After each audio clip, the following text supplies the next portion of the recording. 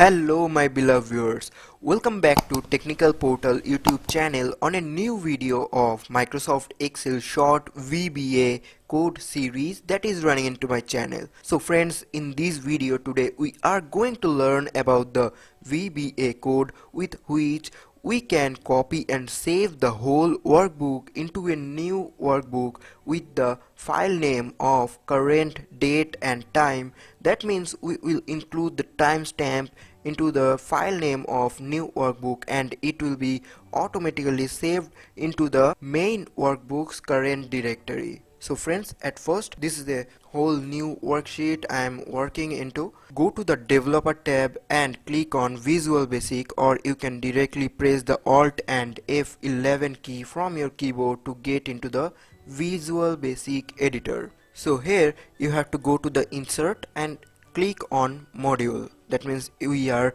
going to create a new module. Here we need to create a code. So at first we are using the sub procedure and name it as save it. Then open the bracket and close bracket, then hit enter. Look at here, the name of the sub procedure has been changed into save it. So here at first we need two variables and we declare our variables using dim. Then we are going to use dt as our first variable and it will be created as string. So select the option from the drop down menu, hit the tab button to autofill it, then hit the enter button to come to the next line.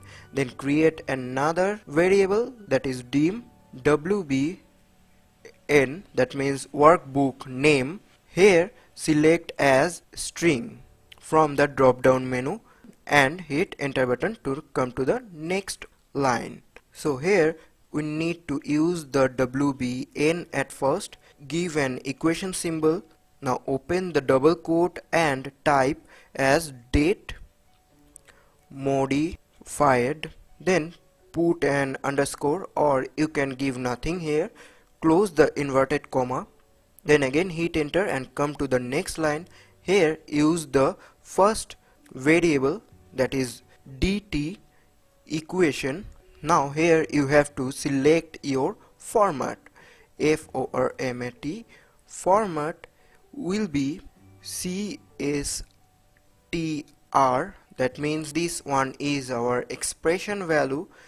Open the bracket, type now here, close the bracket, put a comma, open the double quote. Now here you need to select your format and I want the format as full of the year underscore month, that is mm, again underscore dd, that will be show our date underscore hh, that will show our hour, and at the last use mm to select the minutes also. Then close the inverted comma, close the bracket and hit enter. Now type as active workbook dot select save as from the drop down menu, hit the tab button to autofill it, space file name colon equation, type the first variable we have entered, that is WBN, space ampersand symbol, again space dt and hit enter. Now your code has been completed. Save it by pressing Ctrl and S and make sure to save the workbook as Excel macro enabled workbook so that your VBA macro will be saved into that workbook, right? Select your destination and save it. So now let's come to the Excel workbook again. So here we are going to assign a button into that macro. So go to the developer tab, click on the insert and from controls select that one, that is button.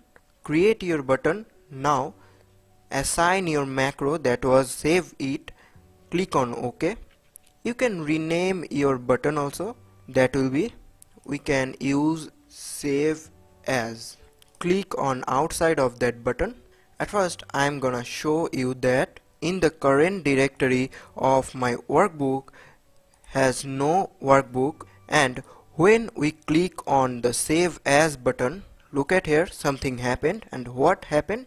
Look at here, that is another workbook has been created as date modified, the year, month, date and time. And if you type anything, like I am typing my channel's name, that is Technical Portal, and again click on save as, so there you must find the document as this one.